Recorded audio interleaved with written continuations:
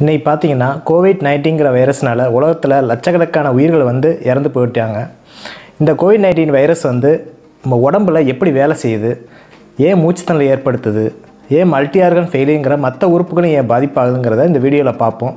அதே மாதிரி நம்ம ஹைட்ராக்சி குளோரோகுயின் மாத்திரை இப்போ உலகம்லாம் யூஸ் பண்ணிகிட்டு இருக்காங்க. இதை தவிர ஹச்ஐக்கு யூஸ் பண்ணுற மாத்திரை, அதே மாதிரி எபோலாக்கு வைரஸ்க்கு யூஸ் பண்ணுற மாத்திரையும் இந்த கோவிட்-19 வைரஸ் இன்ஃபெக்ஷனான பர்சனுக்கு கொடுத்துக்கிட்டு இருக்காங்க. இதனால் ஏங்கிறத இந்த வீடியோவில் தெளிவாக பார்ப்போம். வாங்க வீடியோக்குள்ளே போகலாம். இந்த கோவிட்-19 வைரஸ் புது வகையான வைரஸ் கிடையாது. ஏற்கனவே உருவான சார்ஸ் அண்ட் மெர்ஸ் வைரஸோட மியூட்டேஷன் தான் இந்த கோவிட்-19 வைரஸ். எல்லா வைரஸும் பார்த்தீங்கன்னா வவ்வால்கள் மூலமாக தான் மனுஷனுக்கு பரவ ஆரம்பிச்சிது. முத சார்ஸ் வைரஸ் 2002 தான் உருவானுச்சு. இது வவ்வால் மூலம் எங்கே பரவச்சுன்னா பூனைகளுக்கு பரவ ஆரம்பிச்சிது. பூனையிலேருந்து மனுஷனுக்கு பரவ ஆரம்பிச்சிது. அப்போ மொத்தம் 8000 பீப்புள் மூலம் பாதிக்கப்பட்டிருந்தாங்க. மொத்தம் 850 பீப்புள் இறந்தாங்க.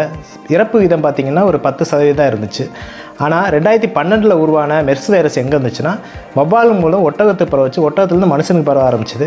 அப்போ பாதிக்கப்பட்ட மக்கள் பார்த்திங்கன்னா 2500 பீப்புள் பாதிக்கப்பட்டாங்க. 850 பீப்புள் இறந்து போனாங்க. அப்போ சதவீதம் கொஞ்சம் அதிகமாக இருந்துச்சு, அதாவது 34% இருந்தது. இப்போ உருவான கோவிட்-19 வைரஸ் இதுவும் வவ்வால் மூலம் இரும்பு திண்ணி அண்டு பாம்பு மூலம் மனுஷனுக்கு வருவதாக பல விஞ்ஞானிகளை சஸ்பெக்ட் பண்ணுறாங்க. 17 லட்சம் பீப்புள் பாதிக்கப்பட்டாங்க. 1 லட்சத்துக்கு மேற்பட்ட பீப்புள் இறக்க ஆரம்பிச்சிட்டாங்க. இறப்பு சதவீதம் பார்த்திங்கன்னா 6.2%. மற்ற வைரஸ் கம்பேர் பண்ணும்போது இது ரொம்ப கம்மியாகவே இருக்குது. ஆனால் மோட் ஆஃப் ஸ்ப்ரெட் அதிகமாக இருக்கனால இது உலகத்துக்கு ரொம்ப அச்சுறுத்தலாக இருக்குது. இந்த கோவிட்-19 வைரஸோட ஸ்ட்ரக்சர் எப்படி இருக்குன்னு பார்த்துருவோம். வைரஸோட உட்பகுதி சிங்கிள் ஸ்டாண்டர்ட் RNAங்கிற ஸ்ட்ரக்சர் இருக்கும். இதை சுற்றி இ ப்ரோட்டீன் சொல்கிற ஒரு என்வலப் ப்ரோட்டீன் கவர் ஆகியிருக்கும். அதற்கு மேலே பார்த்தீங்கன்னா M protein and spike protein இருக்கும். இந்த ஸ்பைக் ப்ரோட்டீன் மூலமாக தான் இந்த வைரஸ் ஆனது நம்ம உடம்புல ஈஸியாக என்ட்ரு ஆயிடுது. நம்ம உடம்புல இந்த கோவிட்-19 வைரஸ் எப்படி உயிரிழப்பை ஏற்படுத்துது அப்படிங்கிறத இந்த வீடியோவில் பார்க்கலாம். மொத்தம் 2 ரூட் வழியாக இந்த வைரஸ் ஆனது உள்ள நுழையுது. முதலாவது ஃபீக்கோ ஓரல் ரூட் அப்படின்னு சொல்லக்கூடிய வாய் வழியாகவும், ரெண்டாவது இருமும் போதும் தும்பும் போதும் வெளிவரக்கூடிய நீர்த்துளிகள்னு சொல்லக்கூடிய ட்ராப்லெட் வழியாகவும் உடம்புக்குள்ளே என்டர் ஆகுது. இப்படி என்டர் ஆகிற இந்த வைரஸ் நுரையீரலை சென்றடையுது. நுரையீரலுக்குள்ளே பார்த்தோன்னா சின்ன சின்ன லட்சக்கணக்கான காற்று பைகள் அப்படின்னு சொல்லக்கூடிய ஆல்வியோலை இருக்கும். இப்போ நீங்கள் பார்த்துக்கிட்டு இருக்கிறது ஆல்வியோலைங்கிற நுண்ணிய காற்று பைகள் தான். இந்த காற்று பைகளோட முக்கியமான வேலை என்னன்னு பார்த்தோன்னா, காற்றில் இருக்கிற ஆக்சிஜனை இரத்த குழாய்களுக்கு கொண்டு போகிறதும், அதே மாதிரி இரத்தத்தில் இருக்கிற கார்பன் டை ஆக்சைடை சுவாச குழாய் வழியாக வெளியே தள்ளுறதும் தான். இது தான் நம்ம கேஸ் எக்ஸ்சேஞ்ச் ப்ராசஸ்ன்னு சொல்கிறோம். இந்த காற்று பைன்னு சொல்கிற ஆல்வியோலையை நுண்ணோக்கி வழியாக நம்ம பார்க்கும்போது மொத்தம் 3 வகையான செல் இருக்கும். முதலாவது டைப் 1 ஆல்வியோலார் செல், ரெண்டாவது டைப் 2 ஆல்வியோலார் செல், மூணாவது பார்த்தோன்னா மேக்ரோஃபேஜஸ்ன்னு சொல்கிற வெள்ளை அணுக்கள். இந்த டைப் 1 ஆல்வியோலார் செல் எதுக்கு யூஸ் ஆகுது அப்படின்னு சொல்லி பார்த்தோன்னா, மேலே சொன்ன இந்த கேஸ் எக்ஸ்சேஞ்ச் ப்ராசஸ் நடக்கிறதுக்கு தான். அதே மாதிரி இந்த டைப் 2 ஆல்வியோலார் செல்லிருந்து சர்ஃபாக்டான்ட் அப்படின்னு சொல்லக்கூடிய ஒரு பொருள் உற்பத்தி ஆகுது. இந்த சர்ஃபாக்டான்ட் தான் காற்று பையானது நிலையான ஒரு ஸ்ட்ரக்சரில் இருக்கிறதுக்கு காரணமாக அமையுது.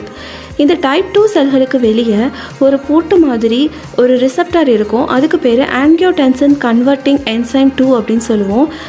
இந்த கோவிட்-19 வைரஸ் செல்லுக்குள்ளே எப்படி என்டர் ஆகுது அப்படிங்கிறத பார்ப்போம். இந்த வைரஸோட ஸ்பைக் ப்ரோட்டீன் அப்படின்னு சொல்லக்கூடிய எஸ் ப்ரோட்டீன் ஆனது மேலே சொன்ன இந்த ரிசப்டார்ஸ் கூட அட்டாச் ஆகி வைரஸை ஈஸியாக உள்ளே என்டர் ஆக்கி விட்டுருது.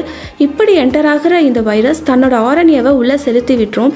இந்த RNA என்ன ஆகும் அப்படின்னு சொல்லி பார்த்தோன்னா, செல்களுக்குள்ளே ரிபோசோமை ஸ்டிமுலேட் பண்ணிவிடும். இப்படி ஸ்டிமுலேட் பண்ணுறதுனால என்ன ஆகும் அப்படின்னு சொல்லி பார்த்தோன்னா, இந்த வைரஸ் ஆனது தனக்கு தேவையான அதிகப்படியான RNAவை உற்பத்தி பண்ணிக்குது. இது நடக்கிறதுக்கு தேவையான என்சைம் என்னன்னு பார்த்தோன்னா, RNA டிபெண்டன்ட் RNA பாலிமரைஸ் அப்படிங்கிற என்சைம் தான். மேலும் இந்த ரிபோசோம் மூலம் வைரஸ் ஆனது தனக்கு தேவையான மற்ற ப்ரோட்டீன்ஸையும் உற்பத்தி பண்ணிக்குது. இது டிரான்ஸ்லேஷன் அப்படிங்கிற ஒரு ப்ராசஸ் மூலமாக நடக்குது. இந்த டிரான்ஸ்லேஷன் ப்ராசஸ் மூலம் பாலிப்ரோட்டீன்ஸ் உருவாகும். இந்த பாலிப்ரோட்டீன்ஸ் ஆனது புரோட்டேஸ்ங்கிற என்சைம் மூலமாக தூண்டப்பட்டு ஸ்பைக் ப்ரோட்டீன், எம் ப்ரோட்டீன், என் ப்ரோட்டீன் போன்ற வைரஸ்க்கு தேவையான மற்ற வகையான ப்ரோட்டீன்ஸையும் உற்பத்தி செய்யுது. இது எல்லாமே சேர்ந்து பல்லாயிரக்கணக்கான வைரஸை உற்பத்தி செஞ்சு நுரையீரலில் உள்ள செல்களை கொஞ்சம் கொஞ்சமாக அழிக்க ஆரம்பிக்குது. இப்படி செல்கள் அழிக்கப்படும் பொழுது அதிலிருந்து சில கெமிக்கல்ஸ் வெளியே வரும். இந்த கெமிக்கல் போய் மேக்ரோஃபேஜஸ் அப்படின்னு சொல்லக்கூடிய வெள்ளை அணுக்களை ஸ்டிமுலேட் பண்ணிவிடும். இந்த மேக்ரோஃபேஜஸ் ஆனது சைட்டோகைன்ஸ் அப்படிங்கிற சில பொருட்களை ரிலீஸ் பண்ணும். அது என்னன்னு பார்த்தோம்னா இன்டர்லூக்கின் 1, 6 அண்ட் TNF ஆல்ஃபா. இந்த சைட்டோகைன்ஸ் தான் உடம்புல பல பிரச்சனைகள் உருவாகிறதுக்கு காரணமாக அமையுது. இது என்ன பண்ணும் அப்படின்னு சொல்லி பார்த்தோம்னா, ஆல்வியோலை பக்கத்தில் இருக்கிற இரத்த குழாய்களை விரிவடைய செய்யுது. இரத்தத்தில் இருக்கிற நீரானது லீக் ஆகி ஆல்வியோலைக்கு உள்ளே உள்ளேயும் வெளியேயும் நீர் கோக்க ஆரம்பிக்குது. இதனால் நோயாளி கடுமையான மூச்சு திணறலுக்கு ஆளாக ஆரம்பிக்கிறாங்க. இந்த இன்டர்லூக்கன்ஸ் ஆனது மூளையில் இருக்கிற ஹைப்போதாலமஸை ஸ்டிமுலேட் பண்ணி கடுமையான காய்ச்சலை உண்டு பண்ண ஆரம்பிக்குது. இதனால ஏன் மற்ற முக்கியமான உறுப்புகள் பாதிக்கப்படுது அப்படின்னு சொல்லி பார்த்தோம்னா, இந்த இன்டர்லூக்கன்ஸ் ஆனது இரத்த குழாய்களை விரிவடைய செய்கிறதுனால அதிகப்படியான ஃப்ளூயிட் லீக்கேஜை ஏற்படுத்தி விடுது. இதனால் உடம்புக்குள்ள ப்ரெஷர் கம்மியாகுது. இதனால் உடம்புல மற்ற முக்கியமான உறுப்புகளான கல்லீரல், கணையம், இருதயம், சிறுநீரகம் முதலானவைகள் பாதிப்படைய ஆரம்பிக்குது. இதனால தான் இந்த வைரஸ் மல்டி ஆர்கன் ஃபெயிலியரை உண்டு பண்ணுது. இந்த கோவிட்-19 வைரஸ்க்கு மொத்தம் 4 வகையான மாத்திரைகள் இப்போ தற்காலிகமாக மருத்துவர்கள் உபயோகப்படுத்திக்கிட்டு இருக்காங்க. ஒன்று மலேரியாவுக்கு யூஸ் பண்ணுற ஹைட்ராக்சி குளோரோகுயின் மாத்திரை யூஸ் பண்ணுறாங்க. அதே மாதிரி ஹெச்ஐவிக்கு யூஸ் பண்ணுற ரெட்டினோவியர் மாத்திரை யூஸ் பண்ணிகிட்டு இருக்காங்க. எபோலா வைரஸ்க்கு யூஸ் பண்ணுற ரெம்டெசிவிர்ங்கிற மாத்திரை யூஸ் பண்ணிகிட்டு இருக்காங்க. அதே மாதிரி ஸ்டீராய்டு மாத்திரையும் இதுக்கு யூஸ் பண்ணிக்கிட்டு இருக்காங்க. இந்த மாத்திரைகள் எப்படி வேலை பார்க்குதுன்னு இந்த வீடியோவில் பார்த்துருவோம். இந்த கோவிட்-19 வைரஸுக்கு மொத்தம் 4 வகையான டேப்லெட்ஸ் ரெக்கமெண்ட் பண்ணப்படுது. முதலாவது ஹைட்ரோக்ளோரோகுயின் அப்படின்னு சொல்லக்கூடிய மலேரியாவை கட்டுப்படுத்தக்கூடிய மருந்து தான். இது என்ன பண்ணுது அப்படின்னு சொல்லி பார்த்தோம்னா, ACE இன்ஹிபிட்டர்ஸ் 2 அப்படின்னு சொல்லக்கூடிய ரிசப்டார்ஸில் ஆக்ட் பண்ணி இந்த கோவிட்-19 வைரஸ் ஆனது நம்ம செல்லோட வந்து அட்டாச் ஆகிறத தடுக்குது. இதனால் இந்த வைரஸ் நம்ம நுரையீரலை டேமேஜ் பண்ணுறது தடுக்கப்படுது. அடுத்ததாக பார்த்தோன்னா, எபோலாக்கு கொடுக்குற ரெம்டெசிவிர் அப்படின்னு சொல்லக்கூடிய டேப்லெட் தான். இது எதில் ஆக்ட் பண்ணுது அப்படின்னு சொல்லி பார்த்தோன்னா, RNA டிபெண்டன்ட் RNA பாலிமரேஸ் அப்படின்னு சொல்லக்கூடிய என்சைமை வேலை செய்ய விடாமல் தடுத்து அந்த வைரஸ் ஆனது RNAவை நம்ம செல்களுக்குள்ள பழகி பெறுகிறத தடை செய்யுது. அடுத்ததாக பார்த்தோன்னா, ஹெச்ஐவிக்கு கொடுக்குற ரிப்னோவேர் அப்படின்னு சொல்லக்கூடிய மெடிசன் தான். இது என்ன பண்ணுது அப்படின்னு சொல்லி பார்த்தோன்னா, புரோட்டியஸ் என்சைமோட ஆக்ஷனை குறைக்குது. இதனால் என்னாகும் பார்த்தோன்னா, வைரஸோட மற்ற பார்ட்டிகல்ஸ் வந்து நம்ம உடம்புக்குள்ளே உருவாகிறது தடுக்கப்படுது. இது தவிர காய்ச்சலை கட்டுப்படுத்தக்கூடிய மருந்துகளையும் டாக்டர்ஸ் ரெக்கமெண்ட் பண்ணுறாங்க.